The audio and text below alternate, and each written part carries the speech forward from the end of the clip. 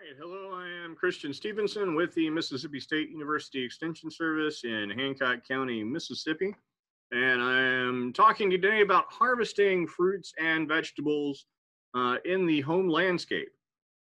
And really, of course, that's an exciting time as a home gardener.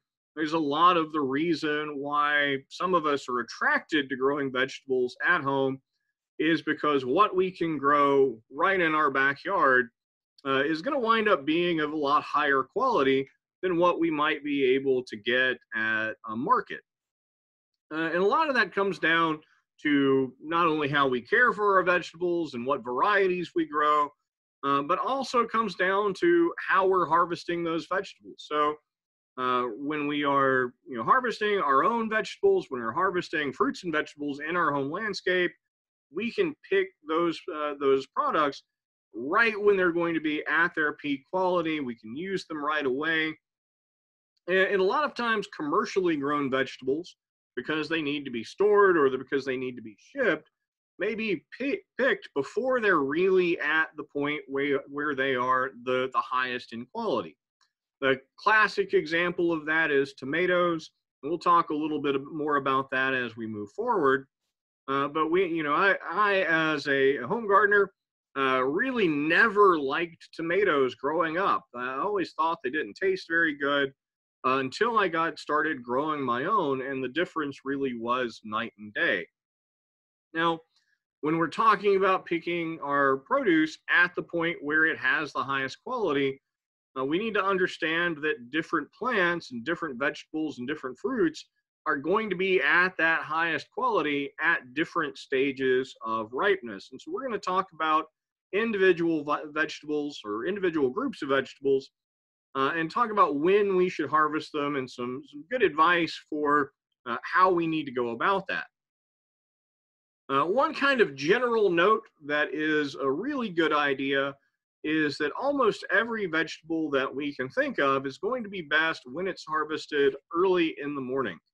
The temperature is still cool. It's still a lot more pleasant to be outside in the hot part of the year. And during the course of the day, the plant is going to wind up losing a lot of its moisture. It regains that moisture overnight.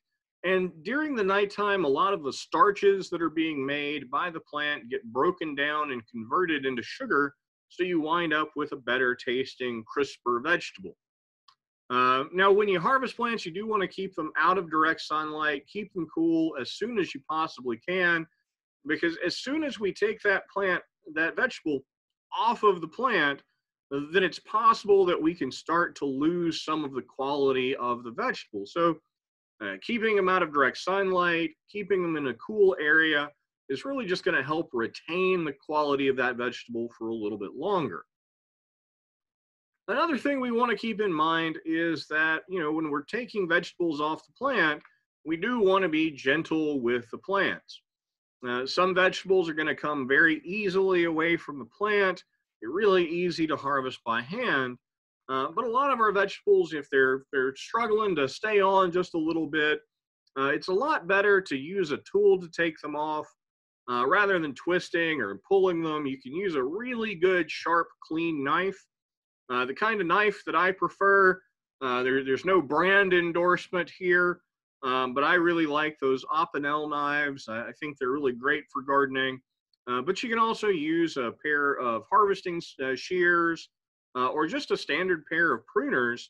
Works really well to cut that stem without having the potential of damaging the fruit, as well as not risking damaging the plant. Another thing to keep in mind is that we want to be out there harvesting fairly frequently. Part of that is because if we have mature fruit on the plant says, I've done my job. I've produced the fruit. I've got good seed that are forming. So once that fruit's on there, the plant may stop production of flowers, stop production, or at least reduce production of other fruit. So by harvesting more frequently, we can wind up with a better harvest. And the rate or the frequency that we're going to need to harvest those fruit is really going to depend on the type of plant we're talking about as well. So just a kind of a quick note on what's going on with fruit ripening. A lot of species of fruits and vegetables produce when they're starting to ripen, produce a chemical called ethylene, and that produces a signal to the plant that basically tells the plant that it's time to ripen, or tells the fruit that it's time to ripen. And having that ethylene present leads to all sorts of biochemical things going on. So some enzymes are formed called amylases, and those amylases result in the breakdown or the conversion of starch into sugar. So that's going to make the fruit sweeter. And you also get things called pectinases that break down the pectins, which really kind of form the glue that hold the cells together. And so as the pectins break down, you wind up with a softer fruit. So that's kind of what's going on. You'll also see a breakdown of chlorophyll. Of course, chlorophyll is what's going to be giving that fruit its green color. And so, with the loss of chlorophyll and sometimes the production of other pigments like anthocyanins, that's going to lead to a change in the color of the fruit. So again, you're going to wind up with a sweeter, fruiter, and softer fruit.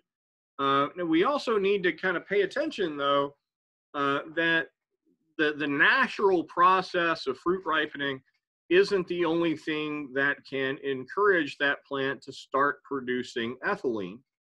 And so when a fruit is damaged, if we have mechanical injury, or if insects are feeding, or if a fungi is damaging the fruit, then oftentimes that's going to lead to the production of ethylene that causes that fruit to ripen. It never fails for me. I'm walking through my garden. Everything is green. It's still going to be a while, and I start to see a fruit that's red faster than I get really excited. Unfortunately, there's either an insect or something else that's resulting in that fruit ripening faster than everything else. And generally, we just need to take those off and get rid of them. This injury or problem is also kind of where you get the phrase "one bad apple will spoil the whole bunch," because if you have a damaged fruit in with the rest of all of the other fruits and vegetables that we may be talking about, it might be producing a lot of this ethylene, and because of that, all of the other fruit around are influenced by that, and it can cause spoiling with other vegetables. So when we talk about ethylene sensitivity in fruit, we group our fruits and vegetables into two categories. And the two categories are climacteric and non-climacteric. So a climacteric fruit is sensitive to ethylene. When we harvest that, that fruit will continue to develop to full physiological maturity even after we've removed it from the plant. And the classic example of this is bananas. And so even after we've taken that fruit off of the plant, it's still going to gain some flavor because it's got starches that are already present there. That ethylene is going to help have that fruit turn those starches into sugar. It's also possible that we are going to have that fruit go from being firm into soft. And they're also sensitive to ethylene gas. So if another thing is producing ethylene, that's going to further aid the ripening process. And there are all sorts of things with using bananas to try to ripen other things because bananas produce that ethylene. Now, what that really means for us is that climacteric fruit, we can leave those at room temperature. If we cool them, very often that transition, that further maturation is going to slow down. So we can leave those fruit at room temperature until we're consuming them, or until they get fully mature, and then we can refrigerate them.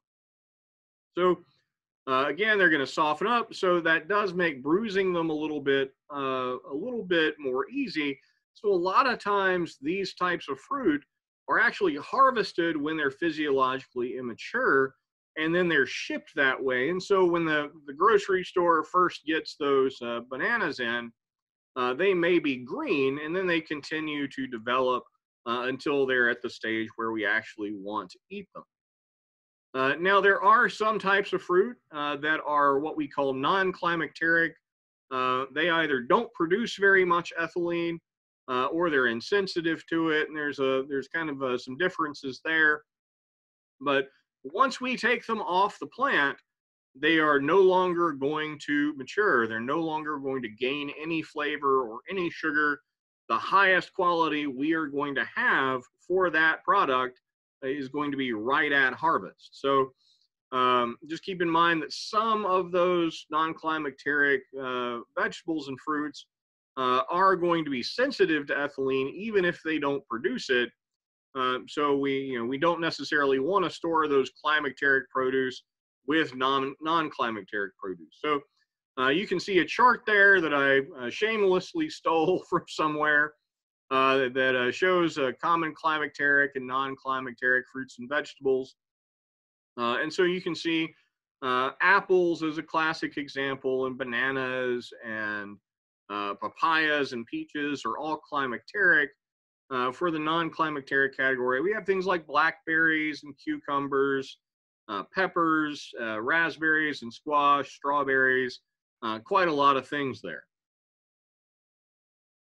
All right, so what we're going to do now is we're just going to start talking about some of the different vegetables and later some of the fruits that we grow here in Mississippi, and talk a little bit about what we need to do to harvest them.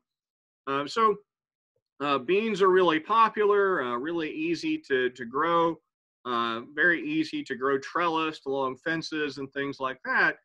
And generally speaking, for the kind of beans where we're going to be harvesting the pods and then breaking them apart, what we want to make sure of is that when we harvest them, the pods have kind of begun to bulge, they're filled. The really easy thing to do to check that is the seeds to actually be touching each other inside that pod. Easiest thing to do, because fortunately with beans, you're going to have a whole bunch of them.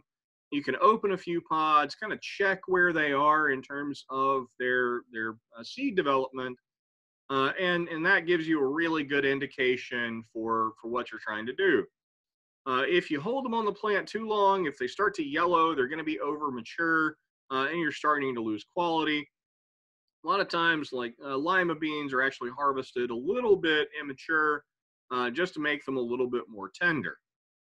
Snap beans are a little bit different. We're keeping those in the pod, and so we want to harvest those when the pods are still tender, and before we can actually see the enlarging seed actually through the pod. So you should just see kind of a smooth outer coating of that pod. And when you take one off, you can break it really easily, and makes a really nice, good snap when you do that. Very similarly, we have peas, garden peas. If we're shelling them, we just want to pick them when the pods are firm and feel full. But again, before they begin to yellow, just keep in mind, when we harvest these, we really need to do something with them pretty quick, because they are going to decline in quality fairly quickly. If they're an edible pod type, harvest them when you have the pod fully elongated, but before the seeds get really big. Usually that's going to be about a week after flowering. For southern peas, and that's going to be my favorite, black-eyed peas and purple hull peas. Harvest them when the seeds begin to swell, but before they start to lighten in color and start to dry out. Very often, depending on variety, that's going to be about 65 to 125 days. And you can use the immature southern pea pods as snaps, and they are quite tasty. Another personal favorite are peppers, and for me, it really doesn't matter if it's a hot pepper or a sweet pepper. You can, with either of these, you can pick them green, or you can allow them to ripen and change color on the plant. With hot peppers, occasionally, not something I generally do, But if you hold that plant over all the way until the fall, you can just pull up the entire plant and just hang the plant. You can let those peppers dry that way. Jalapenos, you want to harvest them as the fruit turns a really nice dark black green. I always see a few what look like scratches on the outside of the jalapeno. For our sweet peppers, and usually when we're talking about that, at least down here in the southern part of Mississippi, we're talking about bell peppers. You just want those to have reached full size. The fruit wall should be good and firm, kind of have that really nice give to them. And they're all going to start off green. So you can absolutely pick them while they're green. If you allow them to stay on the plant a little bit longer, then they'll ripen into yellow or sometimes into red or orange. Again, sometimes that's going to be variety dependent. And those peppers that have ripened further on the plant, that have changed color like that, are going to have a lot sweeter taste than the green peppers. And I actually like to kind of do a mix of them so that you get the kind of mixture in the taste of that pepper. Do keep in mind, pepper plants are really brittle. They break off very easily, and it kind of never fails. If I'm trying to harvest peppers by hand, I wind up breaking branches of them off and doing things that I don't want to do. So it's a really good idea to use a good sharp blade or a set of clippers to remove those peppers from the plant rather than just trying to pull or twist them off the plant. Another plant in the kind of tried to group these by their like what broad group they're in. Eggplant is another really popular garden vegetable. The easiest way to tell if an eggplant is mature and ready to go is if you just kind of press slightly into it with your thumbnail. It'll leave that indentation there, and that tells you that the fruit has started to get soft and is kind of ready to go. Size of that is going to be dependent on variety, but you can really harvest them once they're at a size that you like. The fruit should be nice and shiny, should be uniform in color. Again, you're going to want to use a good sharp knife to take them off. The stems of eggplant tend to be pretty sturdy, so it can be a little bit of a struggle to get them to come off the plant. You just want to make sure you take them off because as the fruit really matures, you start to get the flesh becoming tough, kind of woody, and the seeds will harden. It really makes most of the applications that we use eggplant for a little bit unpleasant. Now for the granddaddy of them all, the tomato. And it's hard to talk about harvesting tomatoes without disagreeing with somebody. Some people prefer to leave their tomatoes on the plant until they are 100% ripe. I don't think that's a good idea. They tend to get a little bit overripe if you do that, and you just have more exposure to insects and other problems that you can have on the plant. My suggestion would be to actually harvest your tomatoes when they're about 50% red. Still have a little, still have that blush color to them. The fruit has the starch in there that can be converted to sugar, and I don't think that the quality difference is that significant. But I understand some people do like to leave them to completely vine ripen. You just want to make sure you take them off while they're still firm. It is important to note for your tomatoes, what color they're going to wind up can vary pretty broadly, depending on variety. So it's kind of a good idea to make sure you know the variety you're working with and what that fruit's going to look like. If you do harvest your plants, your tomatoes just a little bit green, you don't want to refrigerate them. You want to put them in a nice cool area, about 70 degrees, and they will continue to ripen there. You don't have to use any light. That's not necessary for their continued development. And I generally tell people that it's a bad idea to put tomatoes in the refrigerator because that can just kind of reduce their flavor. And the tomatoes kind of get a mealy texture to them if they've been stored that way. Another classic one is potatoes. I often get asked when potatoes should be harvested. And there's two answers to that, depending upon what kind of potato you are trying to grow. If you want large potatoes, sort of the baking potato size, then you want to harvest them after the vines have died back. The tubers are there; they've taken in all that energy, and they're kind of serving as the storage organ for the plant.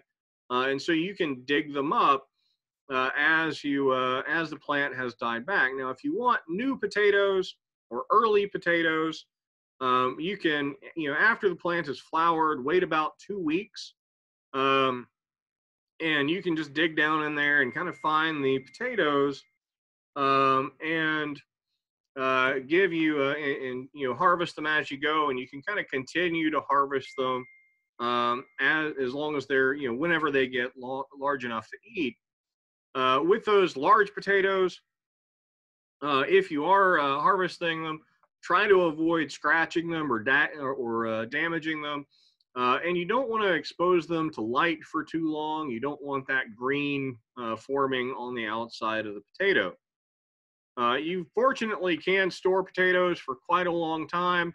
I've had some sitting in my kitchen, sitting in an area in my kitchen now for about 2 months. They're doing just fine. Just keep them in a dark, humid, kind of well-ventilated area, and they'll store for a fairly extended amount of time. Summer squash, one of the most popular garden plants as well. Harvest these. The trick with harvesting squash is that you need to harvest squash frequently. If the growing conditions are good, if the plants are growing well, it's really good to get out there at least every other day and check the development of those plants and see where those fruit are, because we want to harvest them when they're the right size. We don't want the seeds getting big. We don't want the flesh starting to get a little bit hard. So they should still have a really nice, shiny, glossy appearance. You see that particularly in zucchini. Just as a general size guideline, a good crook neck or straight neck variety is going to be about an inch and a half to 2 inches in diameter, and that's a good time to harvest it. Zucchini is going to wind up being about 7 to 8 inches long. And if you're growing scallop types, they're going to be about 3 to 4 inches in diameter. All of these can be harvested when they're smaller. We harvest squash immature. We use squash immature. And we want to make sure that we continually harvest the plants, because if we leave those large fruit on the plant, and you'll occasionally see pictures of zucchini that look like they're the size of baseball bats, leaving those large fruit on the plant kind of inhibits the development of additional growth. So we want to keep harvesting so that we can keep harvesting. Very similar are cucumbers. Of course, there is a wide diversity in appearance of cucumbers. You can start harvesting them. We're about 2 inches long, up to just about any size. But you want to kind of know the variety, because after a certain point, the seeds are going to start to harden. The skin's going to start to turn yellow, and you want to make sure you harvest before that, unless, of course, you're harvesting one of the yellow cucumber varieties. If you're using a pickling type, you're generally going to have those between about 2 and 6 inches. The slicing or burpless types are usually picked between about 6 and 10 inches. Again, you need to pick frequently. You really need to check those plants every other day. And it's a good idea to use a good sharp knife or pruners, because it's relatively easy to damage the plant as you're trying to pull the fruit away from it. Kind of on the opposite side of the cucurbits, the winter squashes, and I'm going to include pumpkins in that. Again, you kind of want to use a thumbnail test for that. They should have hard skin that you can't puncture with your thumbnail. That surface sheen is going to turn dull, and the outside is going to look really dry. In case of pumpkins, they're going to have a really nice deep orange color, unless you're growing one of the weird varieties. Acorn squash, the spot contacting the soil is going to turn kind of orangish. Again, cut away from the vine, leave a really nice stem there. Try to keep them from getting wet, though it is perfectly okay to wash them off with soapy water. Just allow them to air dry and leave them that way until they're ready to use. I have seen some recommendations to use a dilute Clorox or bleach solution to wash the outside of those fruit as well. Of course, there's always a discussion about watermelons and how to make sure that we get a ripe watermelon. As I was growing up, of course, I got taught the thump test to make sure that I was getting a good ripe watermelon. That is not a good indicator. And to be honest with you, every time they tried to tell me the sound for a ripe one and the sound for one that wasn't, I could never really tell the difference. So with a watermelon that we're wanting to harvest, one thing that we can look for is the skin of that watermelon is going to kind of lose its gloss. It's going to become a little bit dull. And we can look at the vine tendril closest to the fruit. And you can see a picture of it there. That vine tendril is going to die down and turn brown.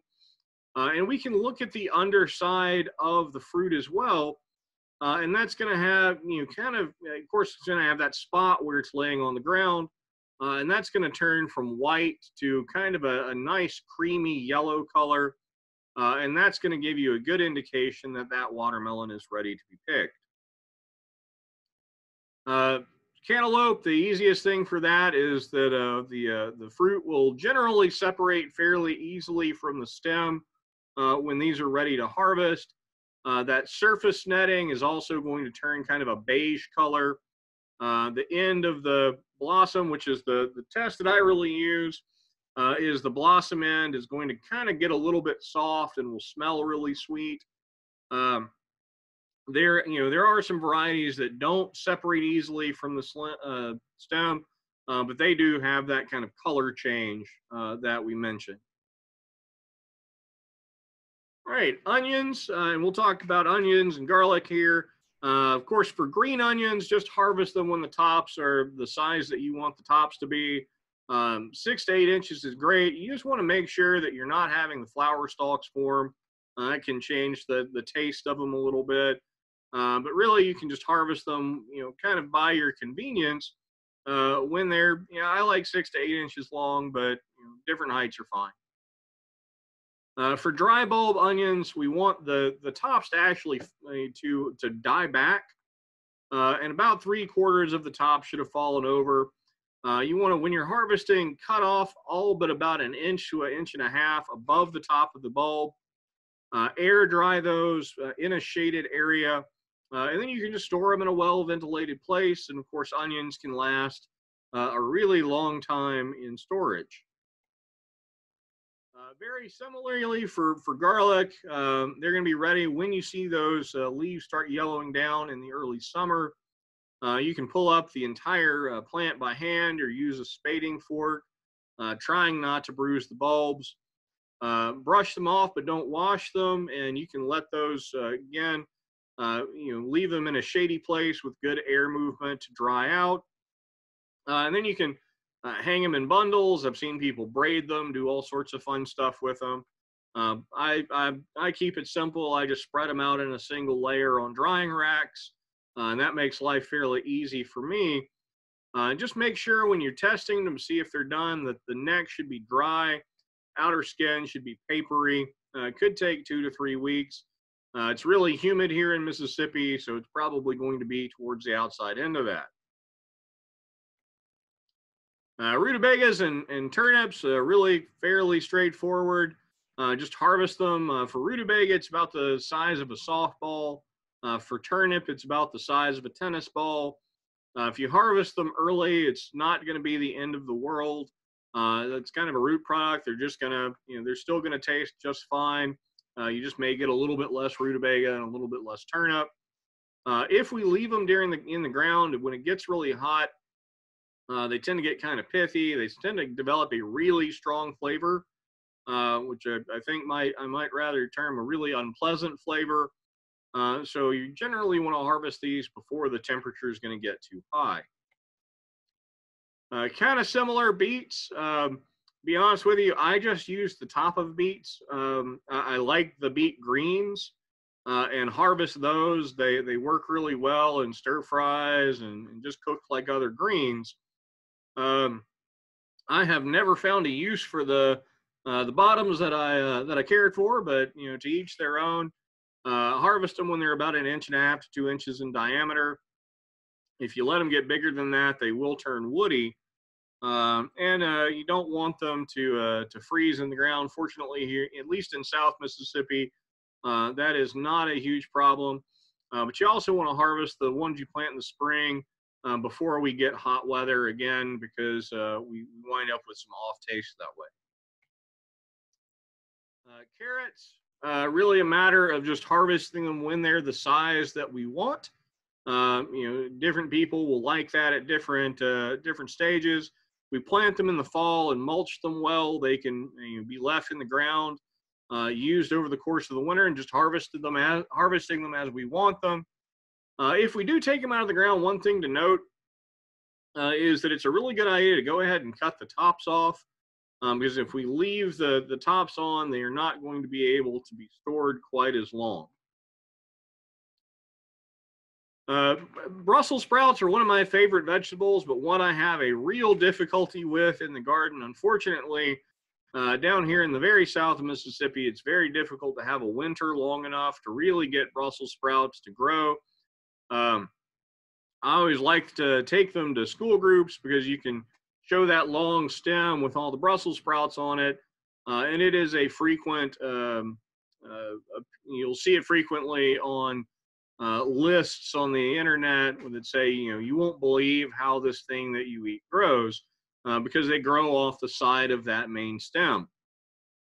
Just harvest the sprouts individually when they're firm. They're about 1 inch and 1.5 inches in diameter, and start from the bottom of the plant and move up. And you'll see that kind of repeated for a lot of this kind of vegetable, where we're harvesting from the bottom up. Because we have those mature, the mature leaves in this case, or buds in this case, and they're progressively younger as we move up the plant.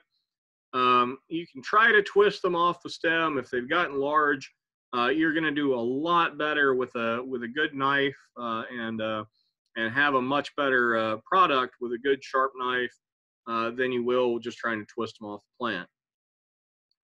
I'm just going to group all the greens together because there's a whole bunch of them. There's turnip greens, mustard greens, kale, collards, spinach, and all sorts of other things that kind of fall into this category.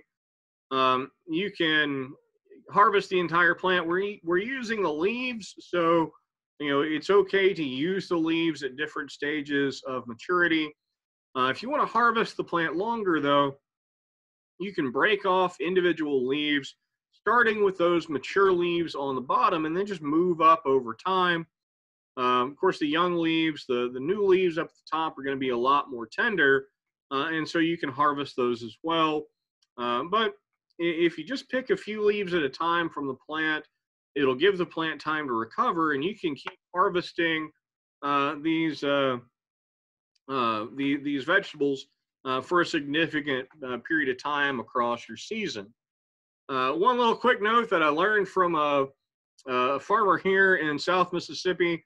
Of course, when I think of collards, you always think of the leaf. I would always cut away the stem. And after I spoke with him and he demonstrated it for me and I tried it, I now cut out the midribs of those collards and actually use those as well. You can eat them just like a carrot. They're actually quite tasty. So maybe something that people haven't tried that works well. Kind of still in that same category of plants, we have broccoli and cauliflower. Of course, for broccoli and cauliflower, now we're harvesting the flower buds essentially.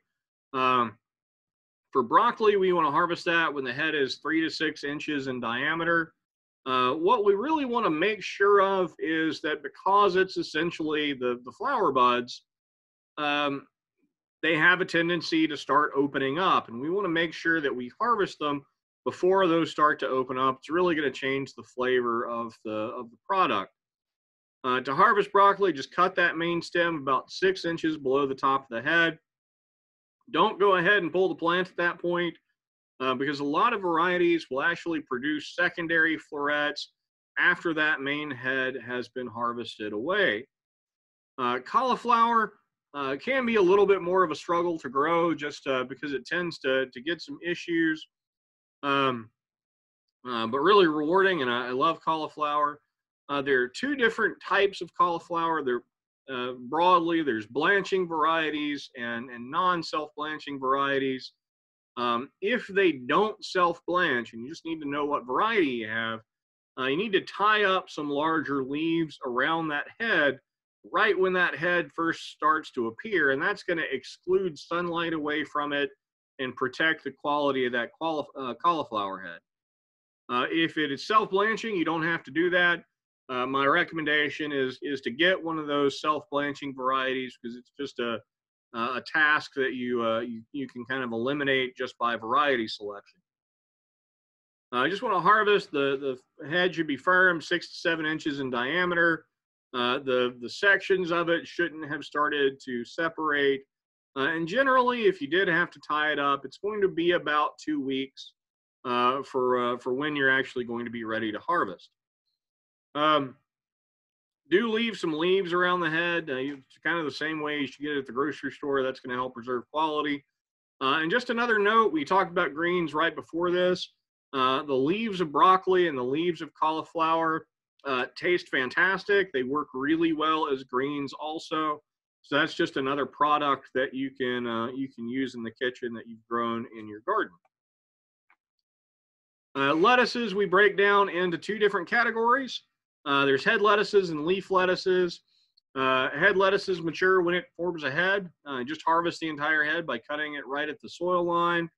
Leaf lettuce, you can harvest the entire head or just take those outer leaves. Just be aware hot weather is going to make lettuce bolt really easily. But you can use lettuce really at any size. Bib lettuce or romaine, bib lettuce is going to kind of cup inwards. And romaine is, those leaves are going to start to overlap to kind of form a tight head. Cabbage, again, just have a good solid firm head that's at the size you want it. There's going to be some differences in variety there. Once you cut it though, make sure you get it out of the sun. Cabbage, once it's harvested, will kind of sun blister or just lose a lot of quality. So you want to harvest cabbage and get it out of the direct sun as soon as you possibly can. Sweet potato, harvest them basically when the potatoes are about 3.5 inches in diameter. I haven't found a good way to do that in the home garden other than just kind of running your hand around there and trying to find them. Cool soil temperatures can make them not quite as good. It's a good idea to go ahead and remove the vines before you dig them up. Try to avoid handling them roughly because they can be damaged that way. And you can kind of keep them stored where they'll heal some of that wound, and they'll still convert a little bit more starch into sugar. Just place them in a good warm room. Usually that's going to be in the kitchen. Leave them there for about 2 weeks. If the temperature is below 70, they're not going to progress. And you don't want to keep them below 50 degrees. So usually our homes are going to be in that range. Just above the 70s, so they'll develop a lot more flavor 2 weeks after they've been harvested. Sweet corn, the husk should still be green, silk should be dry and brown. It's going to be the little threads that come out the top. Kernels should still be plump and tender. And the thing about sweet corn is it really starts to decline in quality the moment you harvest it. So you want to either eat it fresh or store it as quickly as possible after harvest to have a really good tasty sweet corn. Asparagus can be a little bit of a challenge. You do need to wait about 3 years to harvest it.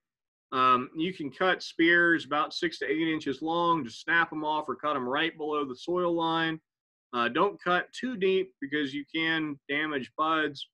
And if you allow it to get more than 6, 8 inches long, the base is going to get really hard, and you'll have to cut that off again. But aim for about 6 to 8 inches, and you should be in good shape. Okra, harvest them when the pods are about 2 to 3 inches long. Really need to be harvested every other day, because having pods on the plant will inhibit flower growth or flower production.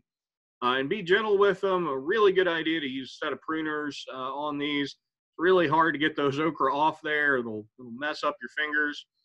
And the okra pods bruise easily, so using a good sharp tool is going to help you keep them in good quality. I just want to spend a few minutes talking about different some of the fruit trees we grow. And a lot of times what we're looking for on fruit is what you'll occasionally hear as ground color or background color. And that is going to be the color on the skin of the fruit on the side that's not exposed to the sun. So if you can look at it, under a nearby leaf, or look at it on the side facing the tree, what we're looking for is going to be, usually those immature fruit have a nice dark green color. And that background color that's not blushed like the rest of it is going to turn from a green to a greenish yellow to a yellow. And in some cases, it'll turn orange when it's a little bit over mature. Another really good indication of fruit maturity is that the fruit's going to come off the tree relatively easily. If you look at the end of a stem on a pear or on an apple, you can kind of see an end of that stem where there's a clear area where something was going on with the plant there, and it's called the abscission zone. And there are some specialized cells there that respond to the changes in fruit maturity. And then when the fruit is mature, the cells start to break down, and that allows the fruit to naturally kind of separate away from the tree. And so a mature fruit should be able to pull off that tree without a big struggle. Of course, you can use smell or aroma. One of the farmers here in South Mississippi, talking about flowers, says that some things have a smell, but roses that he grows have an aroma. So I try to use the right word. As the fruit ripens, it's going to start to produce all sorts of volatile compounds that give that fruit that fresh, ripened smell. Of course, with some fruit, if you have something like muscadines, you can just try one and use taste as a method to determine ripeness as well. And often the firmness of the flesh is a really good indication too. We go back to the pectinases that are breaking down that kind of glue between the cells. So as the fruit ripens, it's going to get a lot softer. That reduction in some fruits going to be relatively slow. Apples and pears still pretty hard. Some of them, things like peaches and plums, are going to be, we're going to be able to use firmness as a really good indicator of maturity. So for apples, of course, down here in South Mississippi, again, this can be a little bit of a struggle, but ground color, we're looking at that area away from the sunlight, away from that reddish blush. If it's a red fruited apple, just look at the side that faces the interior of the tree. When that ground color starts to change from leaf green to a lighter pale green, then the apples are ready to go. If it's a yellow apple cultivar, that color is going to become a little bit more golden, and you can use that as an indicator. Mature apples, if they have a yellowish green background color, we're not going to be able to store those. They will generally improve if we store them when they're hard but mature. So other thing you can check if you want to sacrifice one is you can cut the apple in two. You can look at the seeds there. And if the seeds have turned brown on most apple cultivars, that will indicate they're ready to be harvested. For pears, we don't want to keep them too long on the tree because they turn mealy if we leave them on that long. Tree ripened fruits, generally speaking, are going to have kind of a soft brown center, not going to be able to be kept as long. So we want to pick them when they're still hard and ripen them after they're harvested. So harvest them. They should still be firm, but the ground color should have lightened to a pale green. Another thing that you can use is that pears have little spots on the surface of the fruit. Those are called lenticels, and they're whiter green on immature fruit, but they turn brown as the fruit ripens. So you can use that as a good indication that the pears are ready to be harvested. Peaches may actually be ripening before they get to full size. Ground color development, that same background color we were talking about, is really going to be the best indicator to show you that they're ready to go. Of course, softening is going to happen first. That tends to start on the blossom end. And generally speaking, our peaches on the top and the outside of the tree are going to mature first. Plums really just use fruit color and softness. Flavor is the real recommendation there. Just try one of them, see how they are. But they should be ready when the flesh has started to soften. And if it'll yield to a little bit of pressure of your thumb, that's a good indication as well. Of course, down here in South Mississippi, we can grow some citrus. And if you've got a protected place or you do it in pots, you can do it in North Mississippi as well. Generally speaking, with citrus, we will see a color change from green to orange or yellow. If we start to see the fruit, the skin of that kind of wrinkling or being loose, generally a sign the fruit's been left for a good long time on the tree. But really the best method to determine whether citrus is ripe or not is just to give one a try. And usually, fortunately, we have quite a lot of fruit on one tree. So sacrificing one to give it a taste is a good enough method to use. Of course, figs are another one. I do want to just kind of a quick note that very frequently with figs, we're competing with birds and other wildlife when we're trying to harvest them. So sometimes we might want to try to put a net over them to protect them. But color change and firmness are going to be your indicator for ripeness on figs. Really quickly, just to talk about storage temperature, not all produce is going to be stored at the same temperature. I've got a chart for you that will show you kind of where we want to be. Higher temperatures can cause them to mature or spoil too quick. If the temperatures are too low, we can see chilling injury. I have received pictures of zucchini that were in somebody's refrigerator that just look kind of like you see in the picture there. And those temperatures were just too low in the refrigerator and actually damaged the produce. So you can see that in off color or bland flavor. The fruit's not going to look very appetizing or have kind of a frozen look to it. Most of our in-home refrigerators tend to be set to about 35 or 40 degrees. It's a good idea to check that if you've got a thermometer because you'll find different areas of your refrigerator tend to stay different temperatures. So I'm not going to go into this too heavily. I just wanted to include this so that you had that from the notes that you can get on the Google Drive. This is just kind of a quick way to show you kind of a lot of information about what the ideal storage temperature for different vegetables and fruits would be, as well as sort of humidity conditions and whether they're ethylene sensitive or not, because again, we don't want to store things that are ethylene sensitive with things that are not. So I appreciate your time today, and I will be very pleased